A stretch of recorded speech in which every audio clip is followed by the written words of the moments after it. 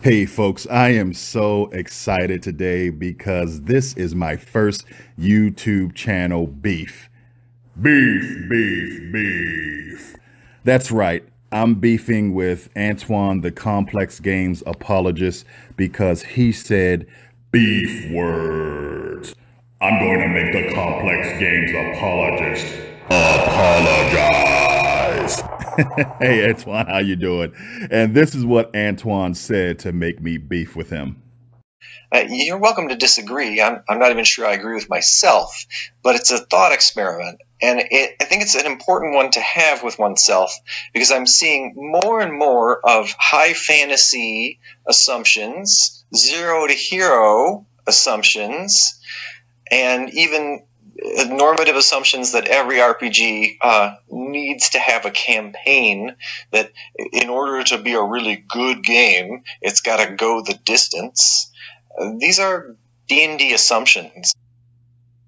Just having a little fun, folks. I felt like being a little wacky for this video. I love Antoine's channel, the Complex Games Apologist. Is really great. Go check out his channel on YouTube. The part that I'm talking about beefing with is the last part of his statement where he talked about the idea that campaigns can only be good if they last, or that is kind of an idea out there that he may have questions about. And like a lot of things in our hobby, it depends on personal preference generally, and the I guess the social contract and so forth, and just what your play style and personal preference is. A lot of players love one-shots. A lot of players, and I used to be the type of player who loved to move from game to game in the hobby. But of course, as I've always said,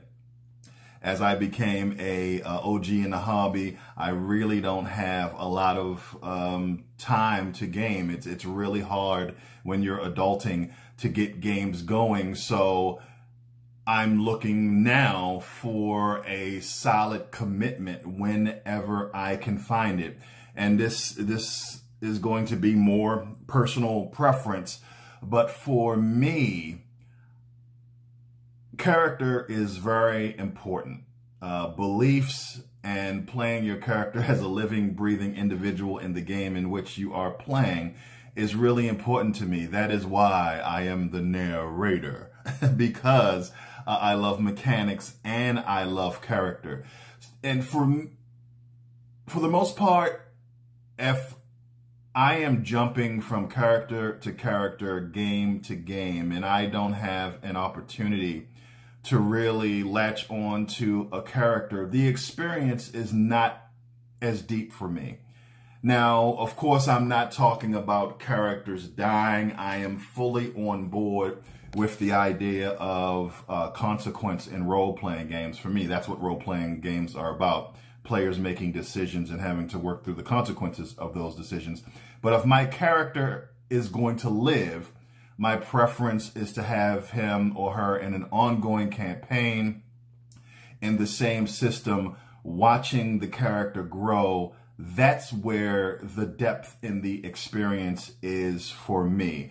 And again, like a lot of topics in our hobby, there is no right or wrong answer. It's just preference. So if someone says that a meaningful campaign is one that goes on for a while, I wholeheartedly agree with that idea, because jumping from system to system, campaign to campaign, character to character, if it's not because of character death, is really a surface experience for me.